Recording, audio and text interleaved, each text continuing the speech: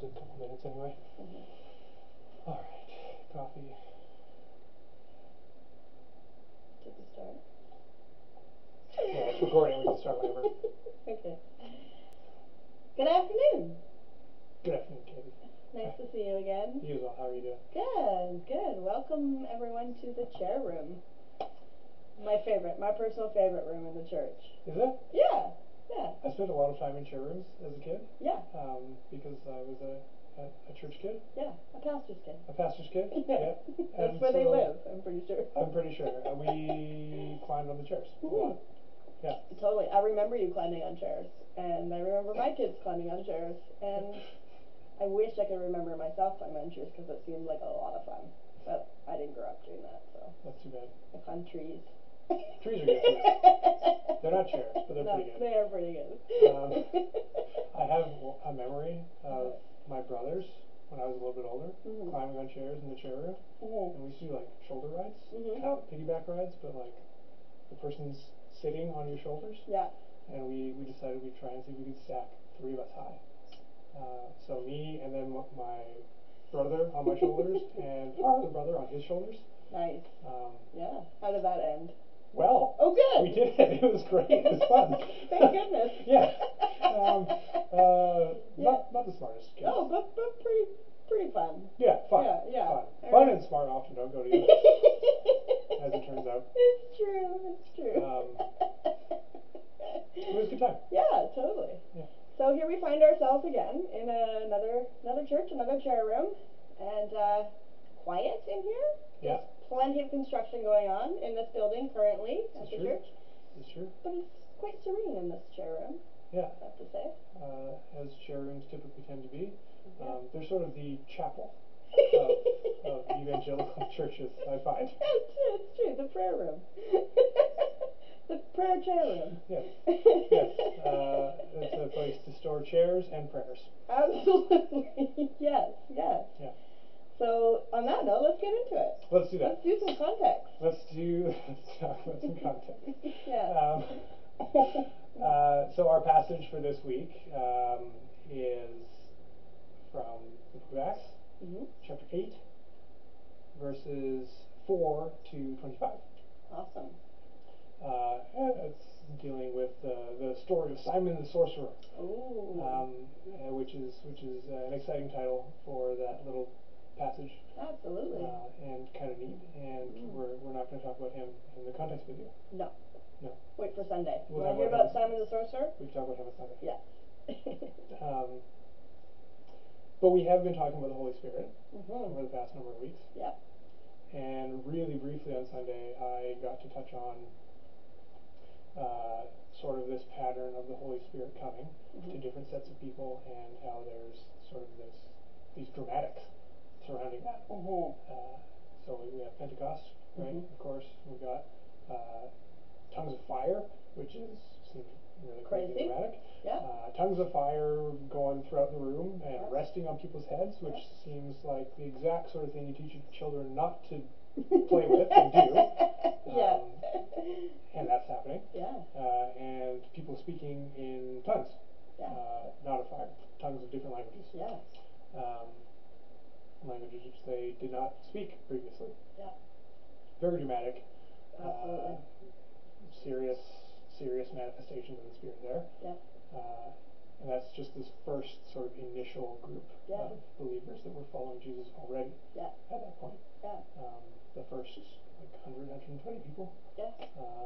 It doesn't stop there though. It doesn't stop there. No. After that, the church starts to grow. Thousands are being added to their number. And at some point during that, there's sounds like a very localized earthquake. Yeah. Go ahead. Yeah, and that comes out of a time where the first sort of like rumblings after Christ's death of the church being really persecuted happen when some of the disciples are jailed and they get out, and the church is kind of back in a desperate place. This now growing church. Yeah. They're gathering together, they're praying. Yeah. And what happens? It's sort of like the precursor to persecution that's going on. Yeah. Because they're sort of being held on trial, but they're being released right away. They're not. No one's like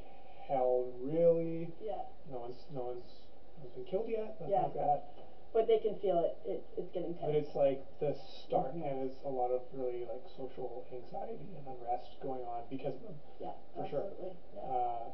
And then the persecution starts, Mhm. and the church is like sort of blown up. Yeah. People are spread out around. Scattered. Mhm. Scattered, exactly, having to flee Jerusalem. Mhm. And Philip, the evangelist, goes to Samaria. Mhm. And that's where our passage from this week happens. Um, and Simon is preaching, or so Philip is preaching, and these people are coming to Christ, Yeah. and accepting the gospel and the good news, and that's great, but they don't receive the Holy Spirit right away, Yeah. which is weird. Which is interesting, right?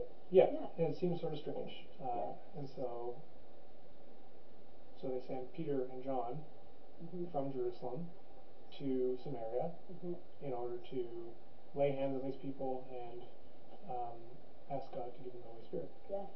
And he does. And Absolutely. what happens is, sorry, I'm just checking my notes here. Yeah, so they receive the Holy Spirit. There's signs and wonders and healings being performed. Yeah. It's very dramatic. Yeah. Again. Enough so that it catches Simon the sorcerer's eye. Yeah, yeah, exactly. Which we were not going to discuss. Right, we're not going to talk about that. We're not talking Stay about tuned it right for now. Sunday. That's not what we're talking about right now. Yeah. But yeah, that's what's going on. Mhm. And it kind of raises this question of, well, why? Mhm. Why aren't these people receiving the Holy Spirit? And it kind of raises the question of why are there dramatics, like extra heightened dramatics, Yeah. around the Holy Spirit at particular times when Yeah. these groups of people are receiving it? Yeah. And why doesn't that happen every time someone receives the Holy Spirit? Yeah. Um, Good question. Great question. right? Do you have any answers for us, or just I have questions? some thoughts. I would be interested to hear your thoughts, Okay. if you have any regarding that. Yeah, I do. I think that, I mean, well, my first thought right off the bat is that we need to pay attention to this, the movement that's happening here. We are starting in Jerusalem and then the surrounding area. And then next we're going to Samaria, Mm-hmm. which is exactly what Jesus had commanded his disciples to do.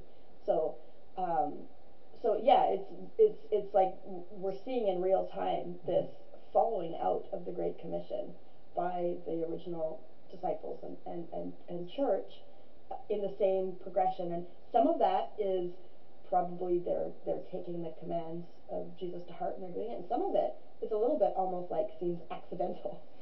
Right? Yeah, it does kind of. It does, right? Like Philip's going to Samaria, but part of the going out to Samaria is happening because of this persecution that's going, and then he has to call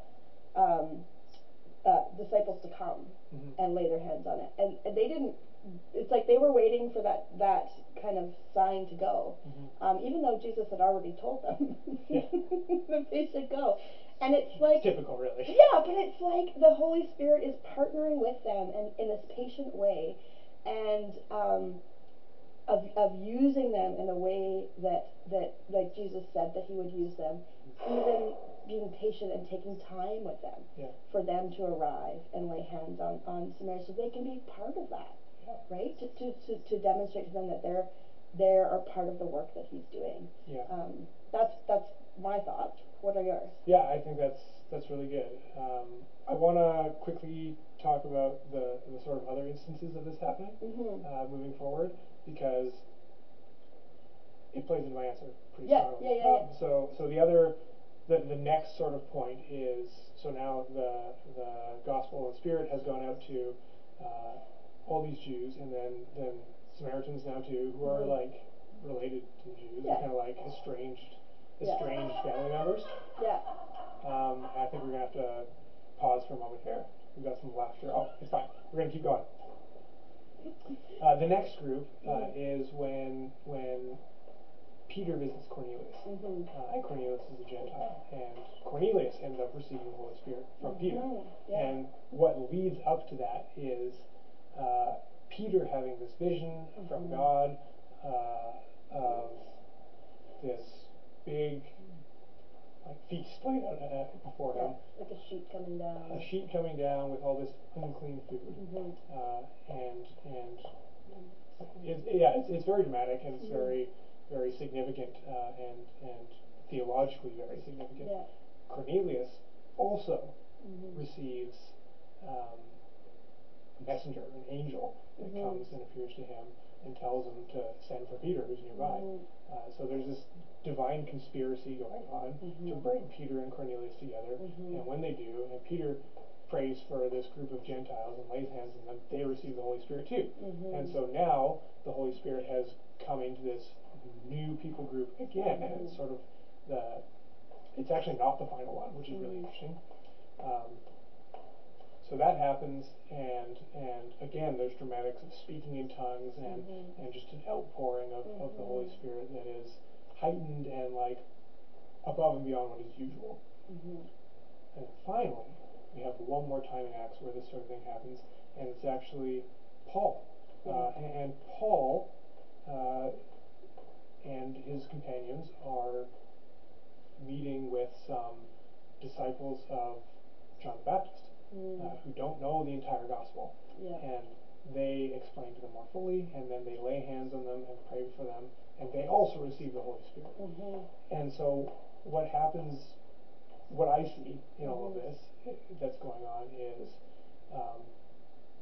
this is sort of like verification of authenticity. And so we've got undeniable signs of God being involved all these ways through. And as the Spirit is poured out to a new set of people, it's like, yes, stamp that they are accepted, they are part of the family, and bang, this is actually the Holy Spirit for real. The same Holy Spirit. And I think part of the reason that the Spirit doesn't come until John and Peter show up for the Samaritans is that these are like original apostles, like core inner group people. And if anyone is going to vouch for the authenticity of this and have that be taken seriously, it is these two guys. That's right, And so they're like, yes, we can confirm to all of you in Jerusalem who've been following us that they are now equally full of the Holy Spirit along with us. And it's like, same movement, same Holy Spirit. Totally, and you cannot have a stronger verification than that.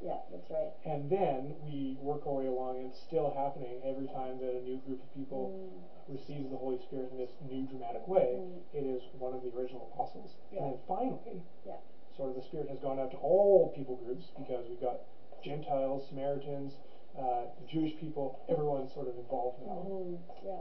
And yet, Paul comes across this group of believers who don't have the full picture, and Paul is now able to do this. And it's sort of a stamp of, and Paul is one of these disciples too. That's part of what sort of verifies Paul as an equal member alongside the 12. Totally. And I think, we have this great theology, especially with our roots, with our tradition of sort of congregationalist movements, where we believe in a nation of priests. We make up a nation of priests with one high priest, which is Christ, and all others being sort of on the level beneath him. And Paul being the one to lay hands on and distribute the Holy Spirit at that point sort of solidifies that. It's no longer this 12 that are set up above the rest and distributing the Holy Spirit on their own, but now Paul is brought into it, and that sort of opens the door for all believers. And we're all sort of messengers and deliverers of this Holy Spirit. And it's kind of beautiful that way. So it's an equal legacy for all of us, that we're all part of this together. Not only in receiving the Holy Spirit, but in even being able to work with it and under it and be a part of the giving of that, which is mind-blowing. Absolutely. Oh man, powerful stuff. And my prayer is that we would walk in that. Whether or not we ever see the kind of dramatic events that we see in Acts, that's not really the point. The point is like the work of what the Holy Spirit was doing through that. Yeah. of changing lives, of changing communities, and the fruit of the Holy Spirit coming, right? And Yeah. that's what we really want to see. And the dramatics of that is wonderful when it's needed to verify, as Yeah. you're saying. But that's not the end goal. Right. And I pray that we would see that end goal of our city, Abbotsford, being touched by the Holy Spirit in such a way that the kind of community and life and radical commitment to Jesus that we see in the book of Acts is birthed here Amen. among us. Amen. Yeah. Amen. Commitment to God and commitment to the well-being of other people and His creation in general. Yeah. Seeing His glory cover the earth. And to just in a radical kind of way work for that together. Absolutely. Yeah. Love that. Yeah. Yeah. Kingdom come. Amen. Amen. Well, cheers, you guys. Cheers, Nate. Yeah. Cheers. Have a great week. Thanks, everybody. Bye.